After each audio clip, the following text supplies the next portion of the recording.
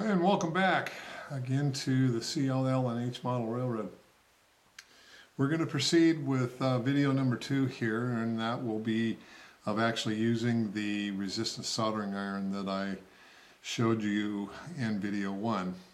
Video 1 just explained the parts and the assembly and where I got the parts, how much they cost.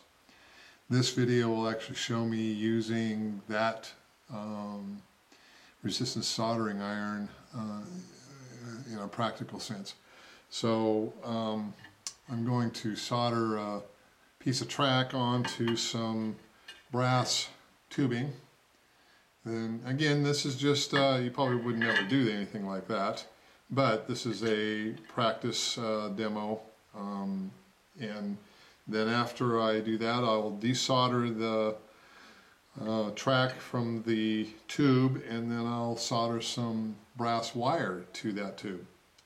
So that'll give you an idea of adjustments and so forth of the dimmer switch.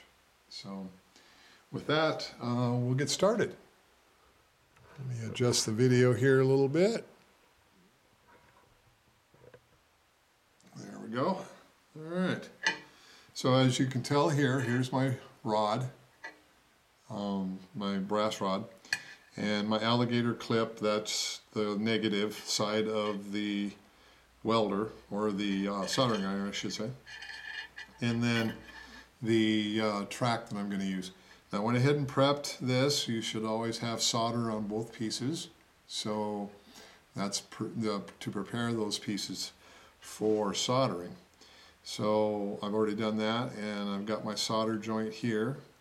And so I'll lay this track over the top of that, and we will go ahead and see if we get a nice little weld here, or solder joint.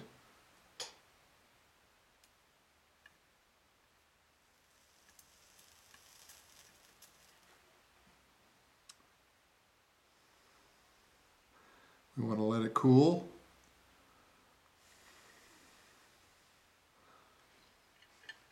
And as you can tell, it's very fast. So it soldered on there really nicely, and it's a very small solder joint at that. So I'll go ahead and disconnect that. You can do it the same way as you're soldering, and voila, there we are. So I'm going to make a small adjustment to the amount of current with the dimmer switch that you will have seen in the video, the number 1 video, part 1. I'm going to put a little more solder onto the tubing just to make sure that I got a little bit of material there. Okay. I'm going to use just a little bit of flux on the wire. As you can see, this is very thin. And I turned this down to about half of the current and the voltage, so.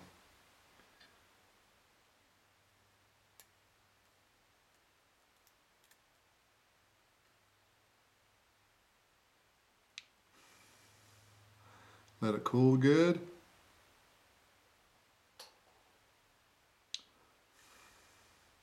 As you can see, I'm actually touching this rod, and I didn't feel any warmth at all. So where it heats is exactly right where the joint is. So that's a pretty sturdy little joint. So with that, that's our video of the resistance soldering iron. If you've got any questions on either one of these videos, please feel free to drop me a line there on my CLL&H model railroad page, and I'll do my best to get them answered as soon as possible. Again, I appreciate it. Don't forget to hit the subscribe button, and we will see you on the next video. Thanks.